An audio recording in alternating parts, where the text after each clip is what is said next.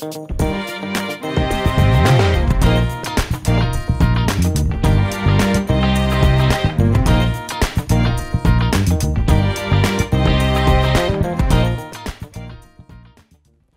everybody, my name is Sharon Quinn and I'm also known as the original runway diva, and you are watching Model Behavior.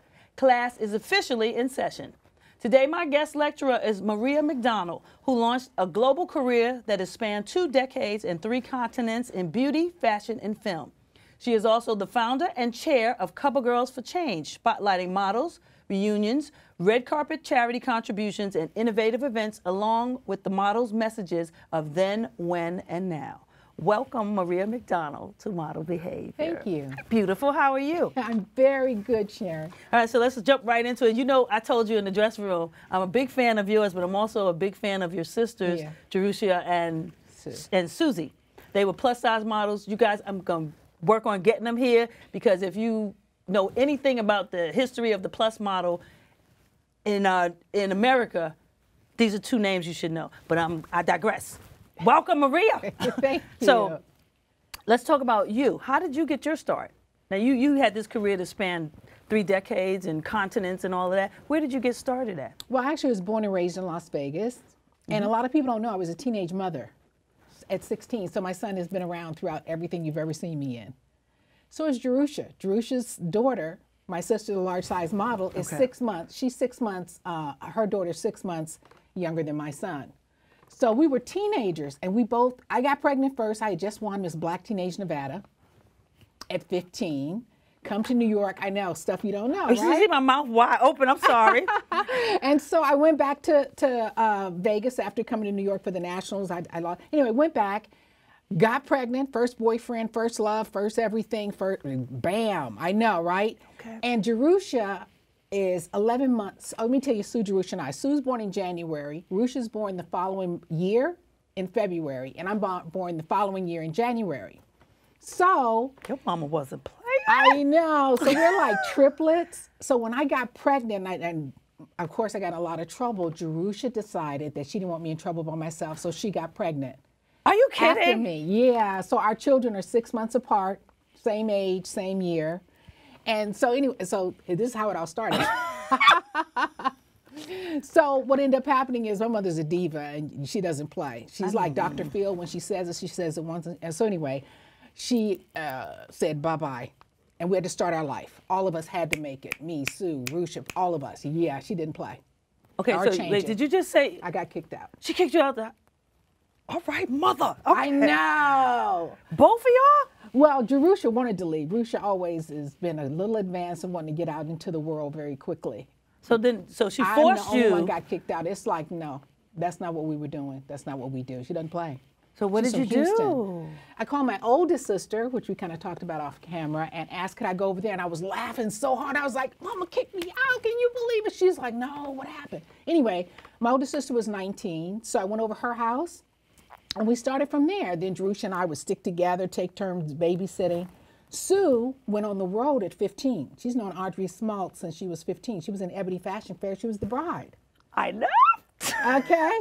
So she was 15, 16, already gone into the world. Sue traveled the world as a dancer. She's the first Black showgirl on the strip in Follies Bergère in Las Vegas. I'm gonna need you to stop. Okay, Suzi, I need you to come on the show. I'm coming to LA to get this interview. I'm letting you know right now. So not only was she the first showgirl in Las Vegas, Follies Bergère, and traveled the world dancing and stuff, so I saw her doing that even before I got kicked out, even though she's only 2 years older. She also, in Ebony Fashion Fair, she was the model, but also she was discovered by Giorgio Moroder. You know who that is? Yes. He had her, the music producer, Donna Summers, and Irene Cara. So she got discovered. Sue has a #1 album. Yeah, it's called Harmony. It's a platinum album. If you try to buy it today, it's hundreds of dollars to try to purchase this album. So she actually got discovered, traveled to Cannes Festival. See, our lives are... Oh, wow. I know. That's why I want to get the stories. When I said then, when, and now of the models, so much is unsaid about the journey, right? So this is the story behind the faces in magazines. That's what I want to capture with the models' stories, messages.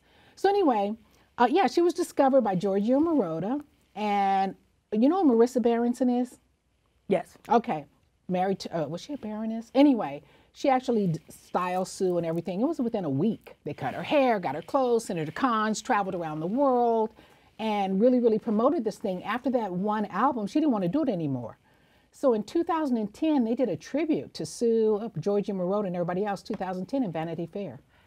You said it was a platinum album. Platinum. Ooh, and she didn't want to do it anymore? She didn't want to. She didn't want to deal with the music industry. Sue's been quite lucky all her life. So to be Folies Bergère, she never was a dancer. Sue could say, I'm a dancer, show up and audition and get a job. Okay. And travel around the world. She's always been like that. She's been lucky like that. She goes to Chicago from Las Vegas and say, okay, I'm going to be with Ebony Fashion Fair. She ends up the bride. Okay. We're not having a Suzi McDonald interview right now. I know. I want to talk about you. So what happens is with me getting kicked out, these are my sisters right before me that I'm watching. So with me going right in line, I'm just showing you the type of raising we had. It was no joke. My mother did not play. So consequently, right after that thing goes, when I do my turn, I get kicked out. I have to decide right away, what do I want to do, what I want to become. So I started researching in Vegas, all of the stuff, like where did the models, how do you do a career, how does this whole thing work? So I ended up finding out that a lot of the cover girls were in with an agent in Los Angeles called Nina Blanchard. I know that name too. Okay. And so I went to Nina Blanchard, and the first time that I went there, I just showed up, knocking doors down and stuff. And they let me sit there for 2 hours and said, after 2 hours, why are you here? I was like, I want to be a model. They were like, this is not the day we interview. Protocol, right? You have got to go away and come back on a Wednesday. And I had to go back to Vegas, which is a 5-hour drive. Yes, I've had that drive. Yeah. Hello? Yeah. Through the desert. Right? So I had to go back to Vegas. I went back on a Wednesday, and then when I came on a Wednesday, and they had, of course, all the models and stuff in there, I ended up seeing the lady again, and she said, you know, Nina. She looked at me and got really, really close. Pull your skirt up. Black girls have big thighs. By the way, I've got my quota of black girls, and they're working. But I have a hunch about you. Come back in 2 weeks. So I come back in 2 weeks again, make that drive again, and this time I'm meeting Eileen Ford. So I walk back in, and it's only like 5 girls this time. I'm the only black girl in there, and I'm just watching all the blondes swing their hair, going, I can't wait to get to New York, you know, whatever. So I'm sitting there, and I had one little picture, a little 8x10 picture that was horrible. And Nina Blanchard said, you know, that picture that you have, don't show that to anybody. But I was so scared, it was the only thing I had. My turn to go in to see Eileen Ford, you know, one by one. So I ended up going, she stayed on the phone. So I just sat there while she just talked to New York and don't wear your father's jacket and blah, blah, blah. After she finished her conversation, she hung up and she said, so what is your name? I said, Maria McDonald. She said, where are you from? I said, Las Vegas. She said, you got a picture? And Nina had told me not to show. I just said, here. I showed it to her. She looked at it and put it down. She said, okay, so Vegas, right? I said, yeah. She said, good. That's where you're from, right? She said, good. Go back there. So I stood up. I know. I know. So I walked to the elevator, and I was going to the elevator. Jerry came out, her husband, and said, this girl's going to work, blah, blah, blah. Anyway, because I have to make it because I'm trying to raise a son now. I got a baby. So anyway, I go back. She says, Nina Blanchard comes and says, after John, what's his name, says that, Eileen Ford's husband. She says, come back in 2 weeks. It's like my, what, fourth time. Moved to Los Angeles, whatever. So I go to Vegas. I got to make arrangements for someone to watch a little bitty baby, and which is my sister again. I got, you know, Paula, Sue, Jerushia. I got 3 sisters I'm asking to help me with these transitions. And I come back to New York, and when I get back to New York, sleeping on floors, you got to do couch tours, right, or wherever you can go. These girls don't know about this. They don't know about the hustle like this. Right. It's a journey, right? Wow. And so I ended up going, I was sitting there for like a week and nothing was going on. And I happened to bump into Von Gretchen Shepherd. You know who that is? No, that's a new one for me. Von Gretchen Shepherd. Von Gretchen Shepherd was, you know, Kiki Shepherd is her sister from Apollo. Yeah, I know who Kiki Shepherd is. Okay, this is her sister. And she's incredibly famous model. And I said, how do you get work here in Los Angeles? She said, you got to get it yourself. Go to your agent, ask for their client list, and call everybody and ask them to take your picture. So I did. I didn't know. So I asked for the client list, and I just called everybody, would you take my picture? Would you take my picture? And I'd rush and run and try to get them to build a portfolio. One person, I made a mistake. I mean, thank God. I called Claude Mijon and I said, can you take my picture? You know, because my motivation was my son, make a life for us. Anyway, so Claude Mijon said, if you can get here in 15 minutes, let me see you in 15 minutes. So I drove from the Valley, who knows, it probably took 15, 20 minutes. But I got to Claude Mijon, I got there. He said, more than taking your picture, what I'm gonna do, I'm actually booking for a job. He booked me right away because he liked me. And the job happened to be with every New York top cover girl. I know. Really? I know. And all of them were being flown into Los Angeles to shoot this catalog. I was probably the only girl from Vegas. I mean, from LA. So the day that we actually go shoot, I don't know how to model. I don't know how to do anything. We had to do jump shots. I was stepping all over other people's feet and stuff. Anyway, so I get there the day of the shooting. He said, so you said your agent is Nina Blanchard, right? I was like, yeah. He said, I called to book you. They said they didn't know who you were. Stop playing. Stop playing. Really? Absolutely. So anyway, we did the booking. They got their percentage, right? And so from then on, I kept on going to get my jobs. There's another girl I saw at outside on a street thing, and she was like, you know what? They're interviewing for, I forgot the name of this TV show. So I got my first TV show from outside at a little, buying stuff off the street. We went to this interview. She told the people, because they said, oh, we like her, me. And she said, okay, I tell you what, but we come together. So if you're gonna book her, you have to book me.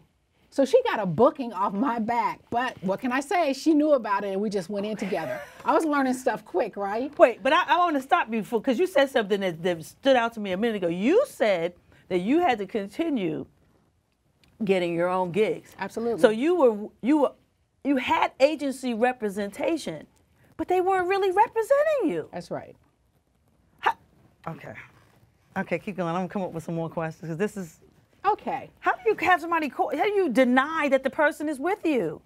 They didn't remember me. I just got with them. They were like, I don't. Anyway. Okay. But again, the motivation, I have a son. I don't have time to play with all these other things and get self-absorbed in these nonsense.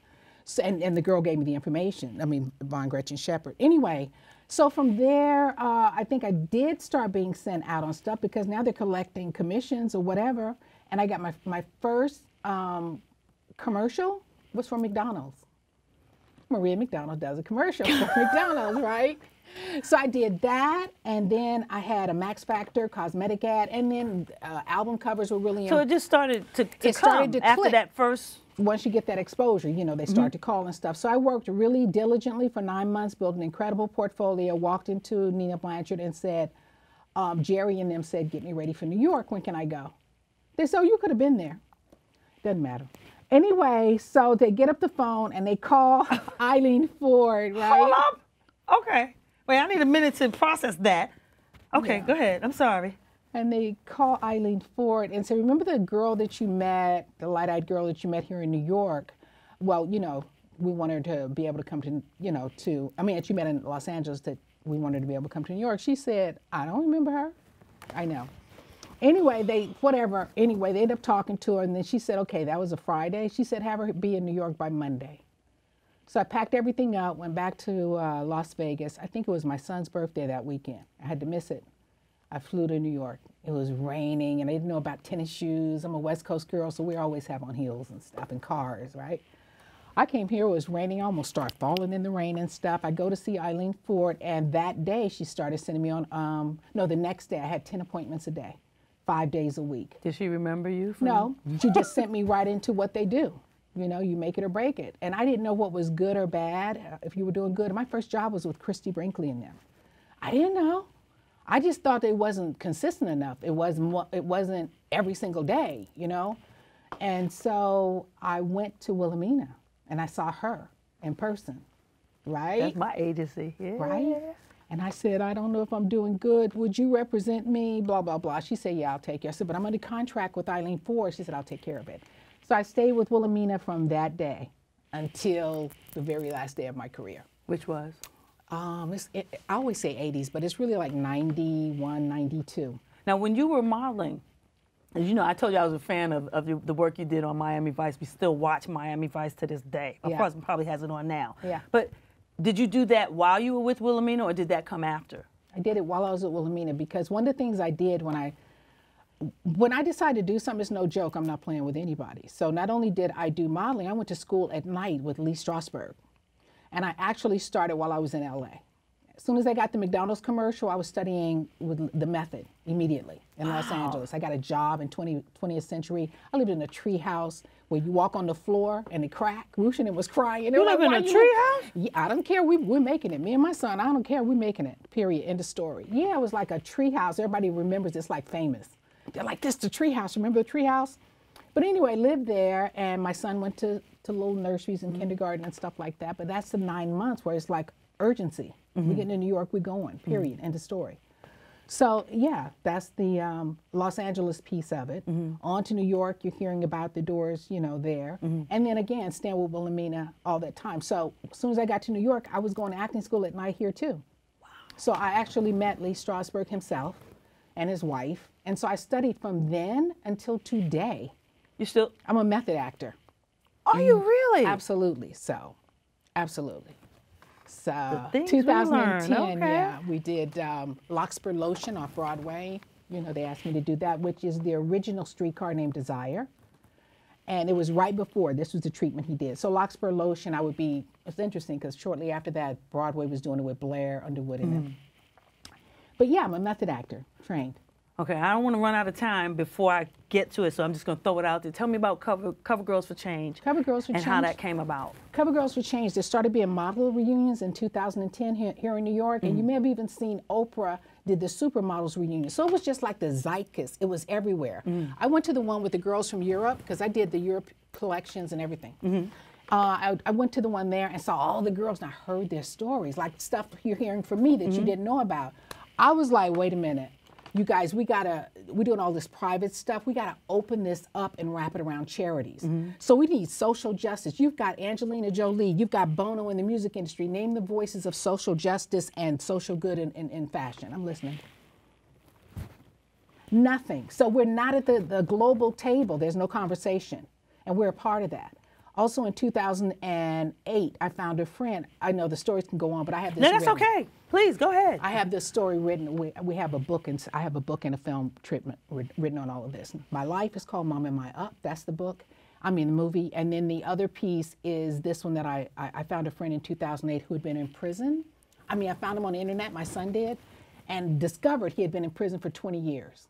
So I pushed I read that in your bio. You got it. Yes. So this is what gave me the social justice piece. I'm like, because I went to D.C., I've done panels in D.C., all kind of stuff, yeah. So, you know, the Obama's Clemency Project, that hadn't even come into play, but I was a part of that as well, and getting people out of, oh yeah. So, I know, so you don't know these stories. I know none of this. None of these stories behind the models. This is what I want to be able to capture with CoverGirls for Change.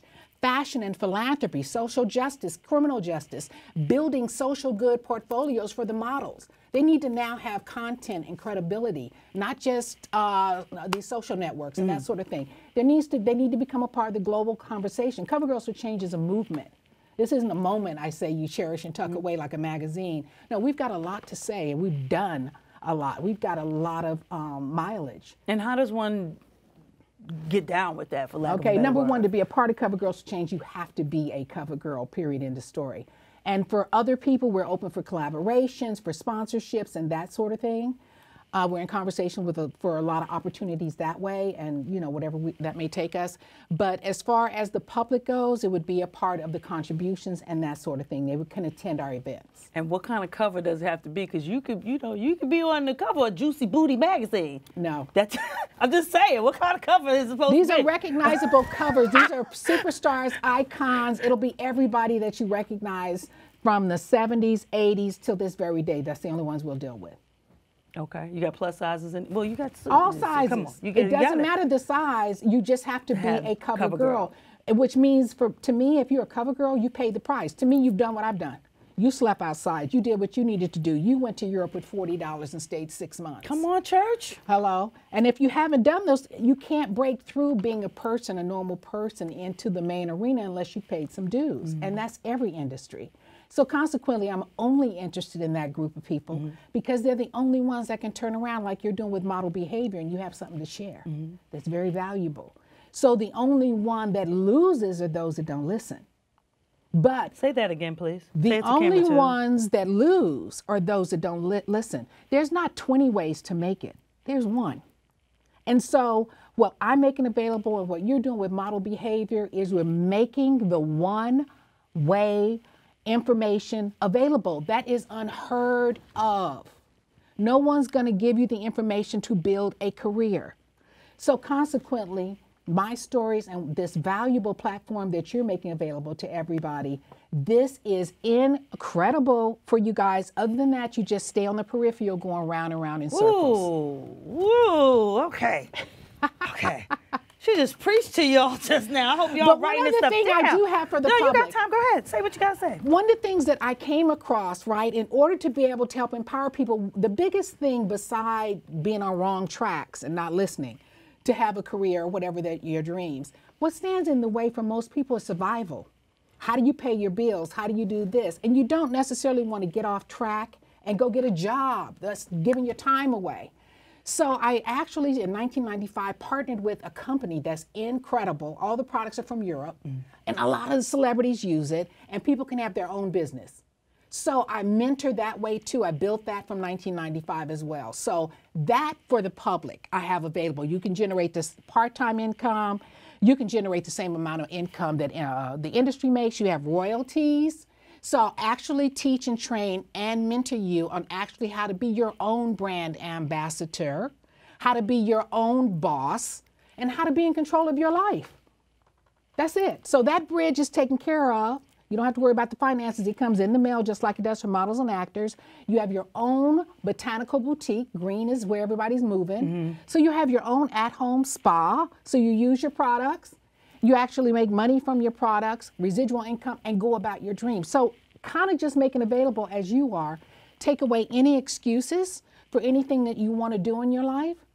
And so what I have found is, yeah, those who are paralyzed, or whatever it is that they're doing with the information and not really acting on it, you know, the fear is holding them back.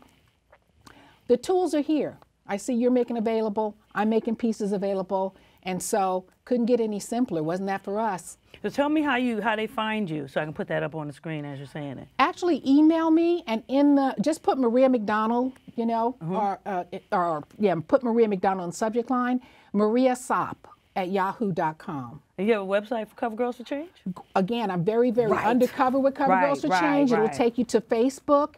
So we're kind of really picky on how we're exposing ourselves for CoverGirls for Change because it ends up being bombarded. We did do events, but I don't want to make that public friendly. Okay, I got you. But you know, a question popped in my head while you were talking because you could see the passion.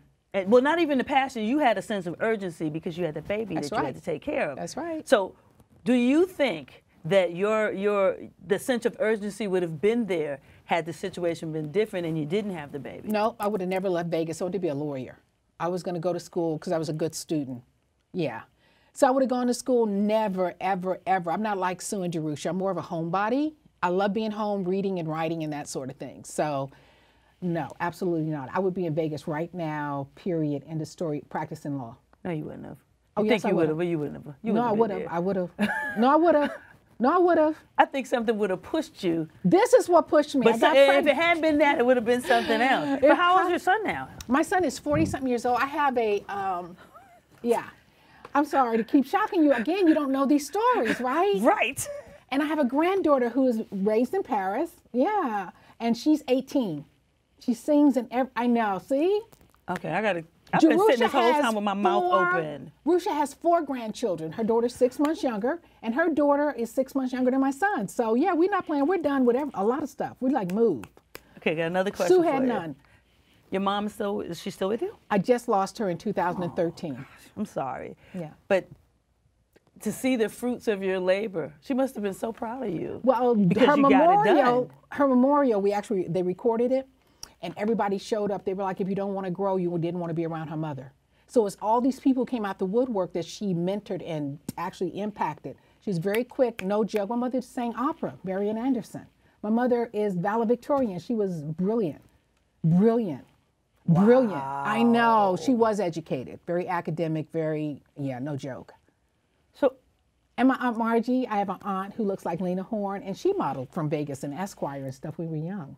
So it's a whole story. It'll be a Mom and My Up in the book, you guys, and hopefully we're going to no, I'm bringing all 3 of the McDonald sisters back on my show. This is fascinating Mom to and me. My Up. So it'll all be in there. That's where you get the backstory. But again, Cover Girls for Change and the voices and the platform that you're doing, these are the stories that need to be told. Absolutely. Thank you. With the faces you recognize. Absolutely. This is what you don't know. Because I still work in fashion casting, and when I tell you they don't know, wow, they don't know. Absolutely. The pictures that come across my, I'm just like, what is this? And I say, just what what Nina Blanchard said to you was one, and she got offended when I said it. I said, don't give this picture to anyone else. Thank you. Don't show it to anybody else. Yeah. So this is a terrible picture. Yeah. I said, do you want to know why you're not working? This is why you're not working. Yeah. Don't give anyone those pictures.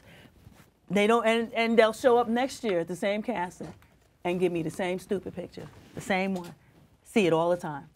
So it's definitely necessary what you're doing, and I appreciate you for what you're doing. I can't wait to see. Hopefully I'll get an invitation to the events, because I know they're going to be fly. I want to be there. So I can, what's the word? When you know how you act when you see people that you've idolized your whole life and you're meeting them for the first time. So I'm a fan out. That's what I'm going to do. Dang! So before you go, you give them a couple words. Leave the models with something, a piece of advice. You've already given so many really great bits of information. You mean the up-and-coming ones? Yes. Listen. Start to listen, okay? When you recognize a face, and if someone is generous enough to give you information, really take it in. It's very valuable. We're never going to chase you down for you to have a career that you want. What you want to do is listen and recognize when an opportunity has come before you, like model behavior right here. So you want to be able to tune in and get these nuggets and understand. The other people are not going to tell you all these names and all the people that you guys are doing your photos from and looking at whoever, Kardashian's name or Rihanna. You'll see for yourself. Try to get close enough to ask for advice on how to start. It's not happening.